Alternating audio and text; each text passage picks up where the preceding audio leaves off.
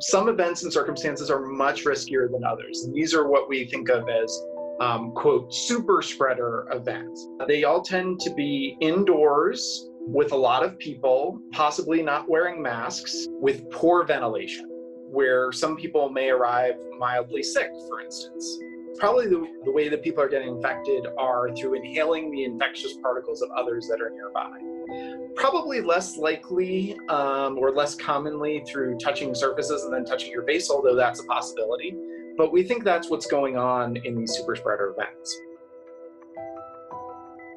While people may have genetic differences, we don't think that people who are sick with COVID, that some people necessarily have a much higher viral load than others when they're sick and coughing and sneezing. There may be some differences in the viral load, but we don't think that these super spreader events are because there's something like genetically special about that person.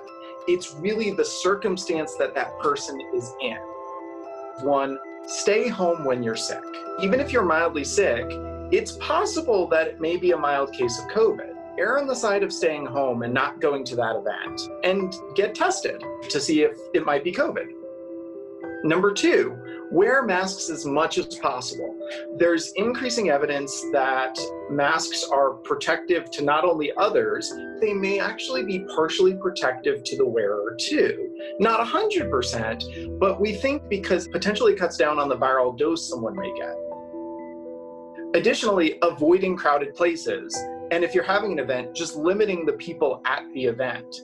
The more people you have, the more risks that someone in there might have a case of COVID or a mild or even asymptomatic case of COVID-19. Number four, socially distance greater than 6 feet.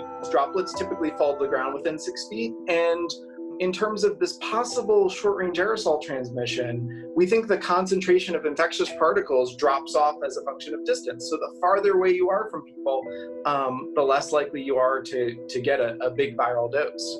Number five, maximize ventilation at your events or in your public areas. We know as much outside air as possible is better, realizing that there's sometimes air quality issues or wildfire smoke that we have to balance the risks for. That just helps dilute any infectious particles that are in there.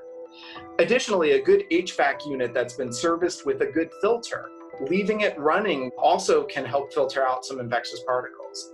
And even things like portable air filters with like a HEPA air filter, that can sometimes help filter out infectious particles. Finally, washing your hands and washing frequently touched surfaces is always a good idea. Even though it's less commonly transmitted through surfaces and touching your face, that'll cut down on that risk.